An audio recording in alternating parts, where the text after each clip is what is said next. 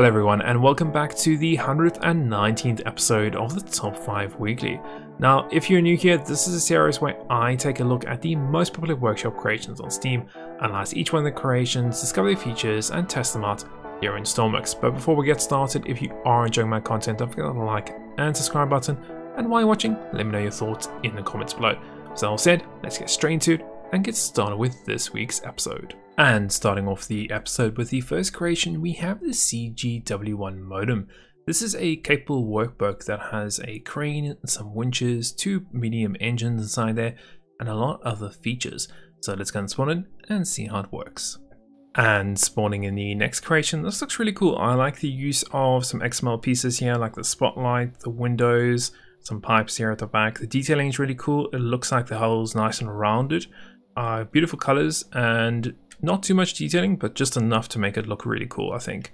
You can see we've got different color paint blocks here. Really cool, actually. So let's have a look at the back first. So it looks like we've got a winch here. That would obviously be for maybe towing some things or picking up some cargo or whatever it needs to be. This is obviously a utility boat, so that is quite important that you could be able to tow things and move things around. We've got some tires along the side, and then we go to the front where we've got a little bit of a porthole. We've got this big crane here in the front, which I'm guessing can rotate left and right and outwards and up and down. We'll check that later on. Looks like a little ramp of some sort. Let's go and have a look at that. So yep, a little ramp, and that can go and open and close. Cool. We do have some rails here, so I'm thinking maybe you can get a container or something on here, or something that would fit on those rails. What did we have in here?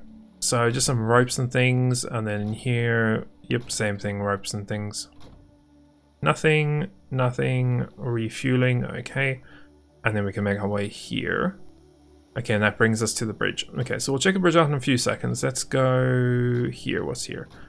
Let's go down here. We have a toilet, nice. What do we have down here? So a little bit of a crew area where you can go and sit, and you've got that last little skylight there too, cool. Let's go and go upstairs. So we should jump and press F, there we go.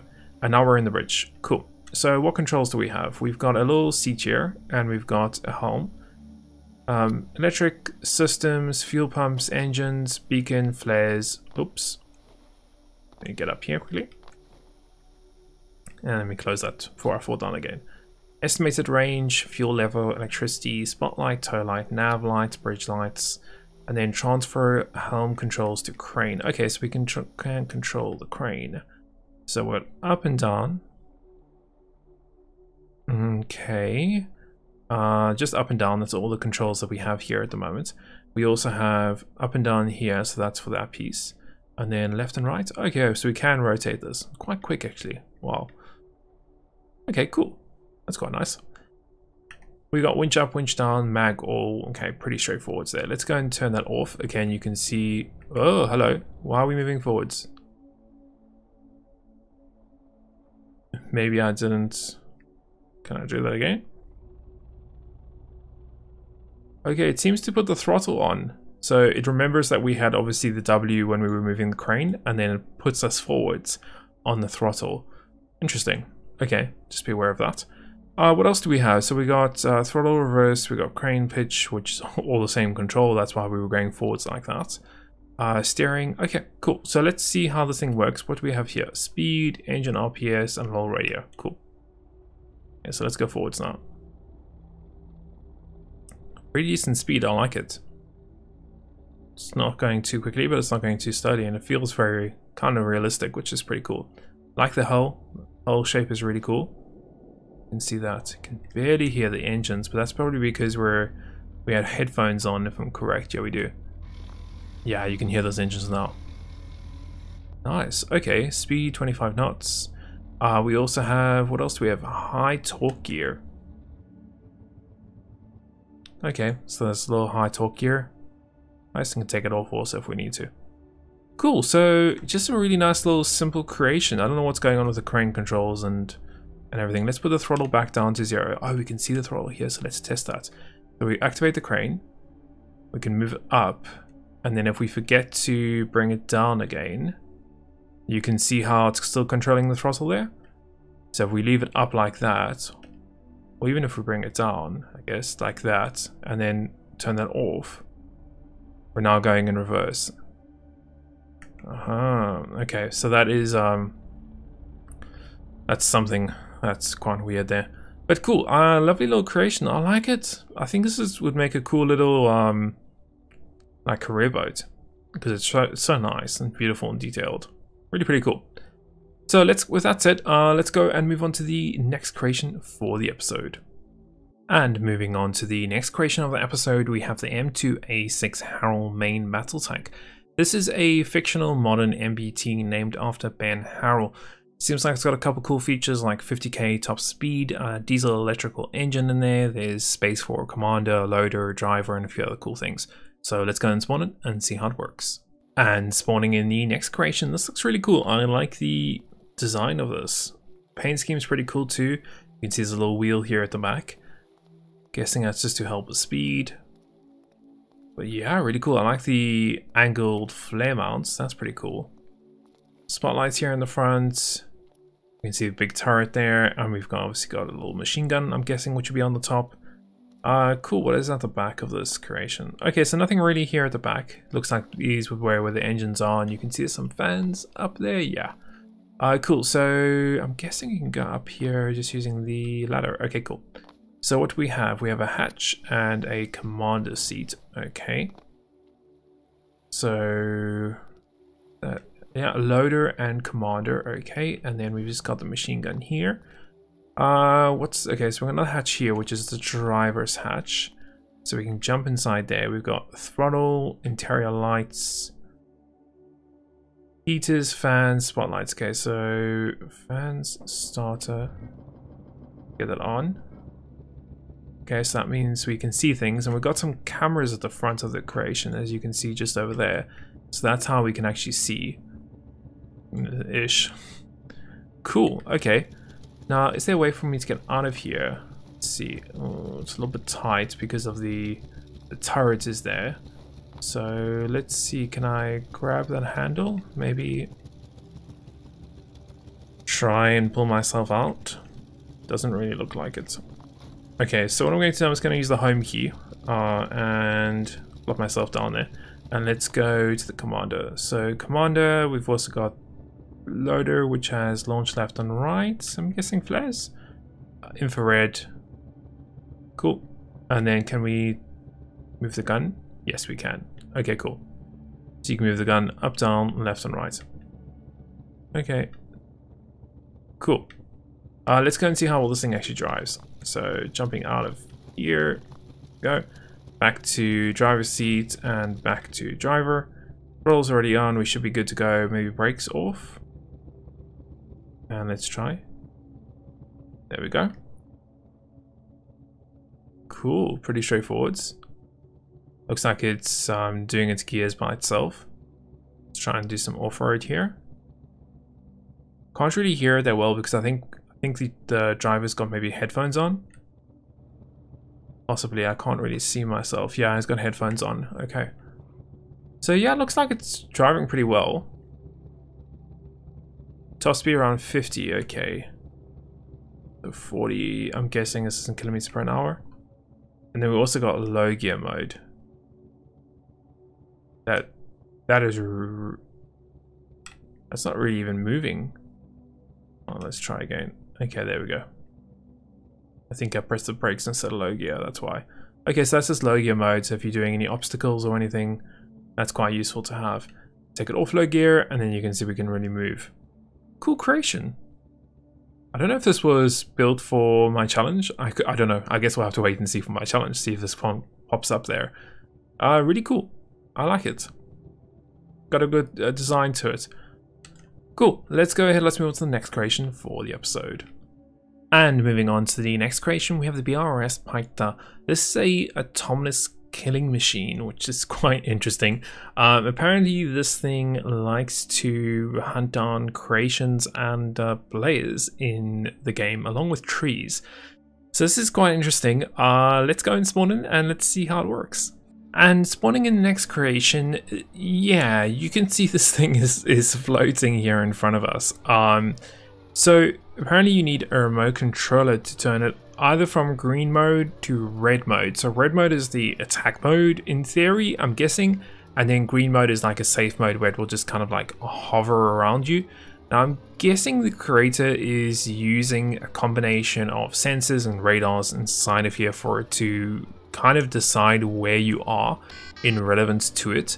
Yeah, you can see that it looks like there's some radars on that side there, and then I'm guessing it just attacks the next target that it can find here, which is quite interesting. Seems like it's floating up in the air, so maybe, yeah, so definitely using some duck fans or something like that. Okay, will it follow me?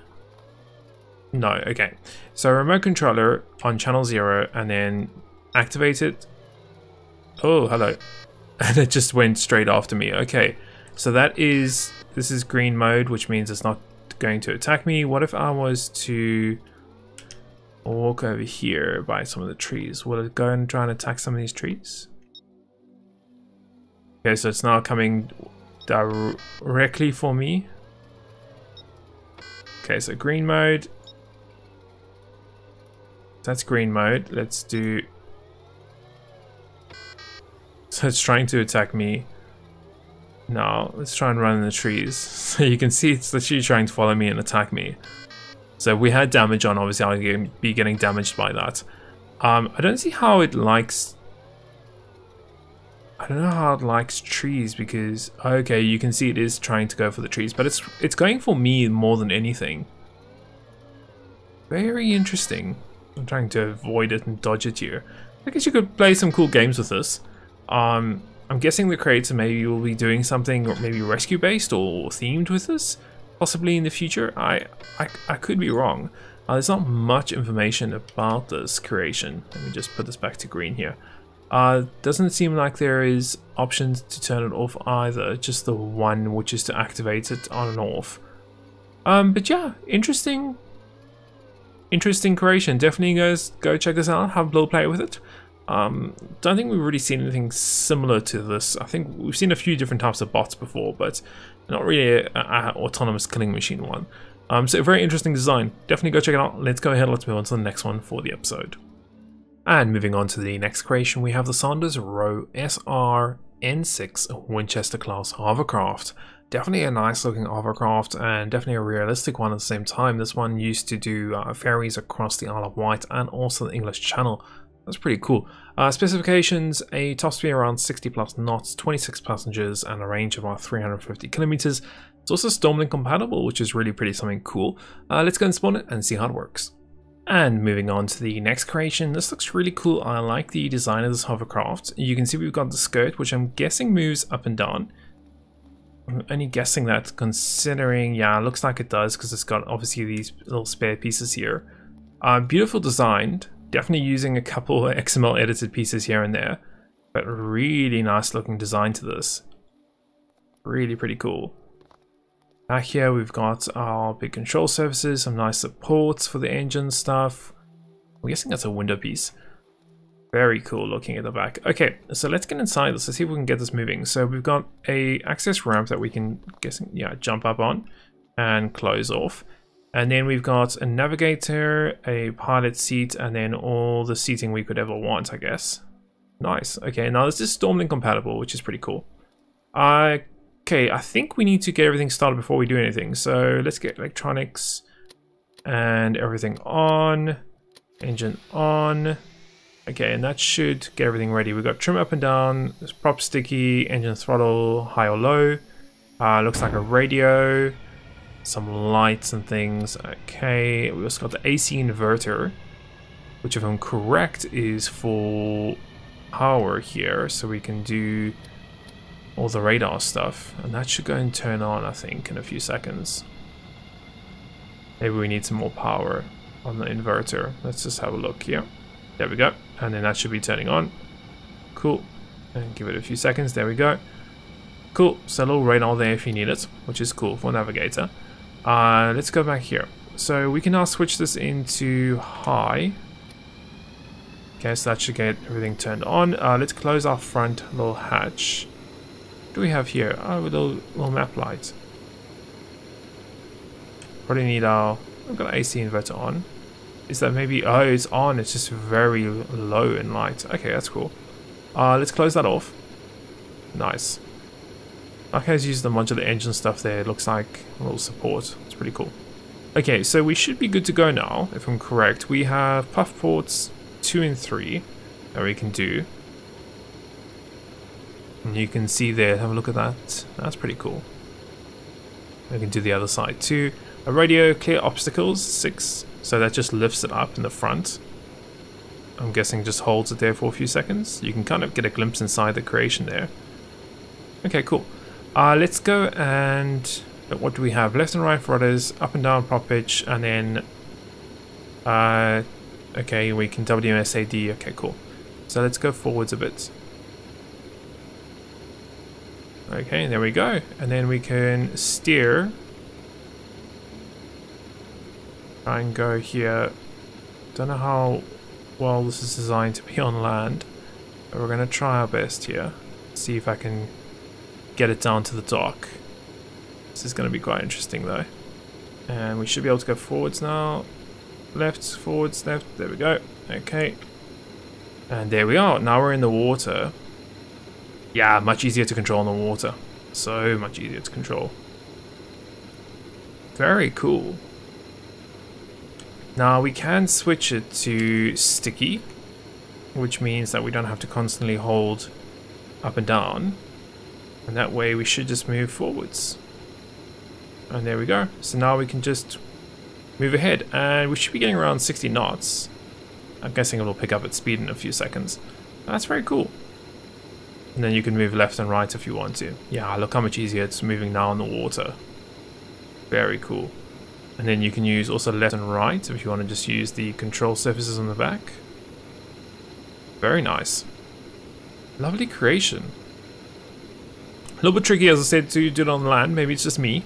But once you get on the water, oh, that's really cool. And you can see the skirts moving all around the place there. Very, very nice. But I think hovercrafts in any case were meant to be very hard to control on land. Or just in general, actually. But anyway, a very cool creation. Definitely one you guys can go play around. This is, I think, a really cool idea for Stormlink to go around the little islands using a hovercraft. Really, really cool idea. And you can see speed. Nice. Cool. Lovely creation. Let's go and move on to the next one for the episode. And moving on to the last creation of the episode, we have ZE Dune Buggy. Now, this is a really nice looking little dune buggy, and probably the smallest one that we've seen on the workshop in terms of the dune buggies. Top speed around 195, so 120 kilometers per hour. Really good acceleration apparently also, and just looks really cool. So WSAD controls too. So let's spawn and see how it works. And spawning in the buggy, man, this looks really nice. I like the use of the XML pipes. Very, very nice there. Pretty low profile too, as you can see. Looks like the creator's just using the smallest pieces they can for it. Little modular engine here at the back. Very straightforward, little modular engine, little radiator on it. Nice. Guessing this is the exhaust, because he's got a catalytic converter on there. Yeah, looks like it. Okay. Cool. Very nice. Let's go and jump in it. So, 1 passenger seat. Some equipment. Speed, fuel, ignition, lights, parking brake, winch up and down. Okay, so we've got a little winch in the front just in case. That's really cool. Very nicely done. You also got an option to unflip. Okay, that's quite interesting. So what does that actually do? So left and right. Oh, okay, so it just moves. Yeah, it just moves the creation, as you can see. That's pretty cool. Very smart of him to think of that. Let's go and check how this works. So... Ooh, very clean. Very quick too. Wow. Now, that's very nice. I like the rear wheels are a little bit bigger than the front ones. This thing handles very well. Now we just need a desert map to use this on. Wow, really cool. I'm going to try and flip myself because I want to see how this unflipping thing works. Let's see if I can flip myself here. There we go. Okay. So we've just flipped ourselves. for example, let's turn the engine off. And then to unflip, we'll just use left and right. Very easy, very smart. Very, very smart to do that. And very cool. So lovely little creation. Definitely a nice, lovely little one you can have a lot of fun with. Use this in a race. I'm guessing this will probably do better than maybe some sports cars that we have in Stormworks. Seems just so agile, so light on the ground. I wonder if he's got any fins or anything to keep it level. Possibly. Or it could just be really well balanced. But man, that's cool. I love the use of the modular engines inside this. This definitely does complete the look of the vehicle, and it seems like it's got a ton of very, very fuel efficient. Kind of gotten stuck in the trees a bit. Very fuel efficient too. As you can see, the fuel is hardly ever going down. So it's really done a good job optimizing that modular engine. Yeah, sounds like it. So guys, I think that will probably be a great place to end this episode off with. As always, if you're new here, you can check out any of these creations. I do leave them linked in the video description. If you want to go have some play with them, or if you just want to go and say hi to the creators, definitely go and check them out and see what you think about them here in Stormworks. Anyway, if you've enjoyed this video, smash that like button, hit that subscribe button. If you don't want to miss my future content, hit that little bell icon, and until next week, we will see you then.